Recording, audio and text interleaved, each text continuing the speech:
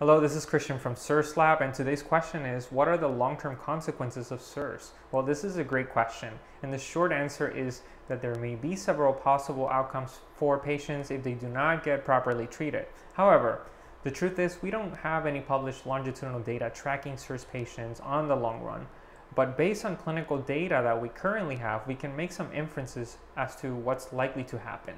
One possible outcome is that CIRS patients simply continue to live a long life. They may remain sick, but figure out a way to keep symptoms at bay while doing some kind of extreme avoidance protocol.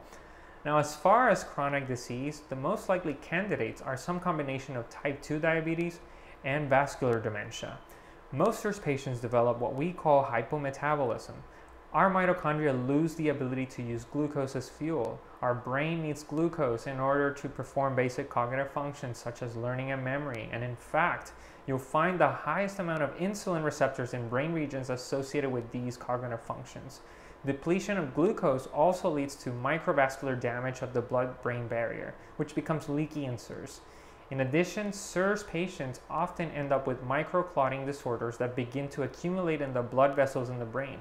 And we know that having type 2 diabetes, having a leaky blood-brain barrier, and having microclot formation are all precursors of vascular dementia.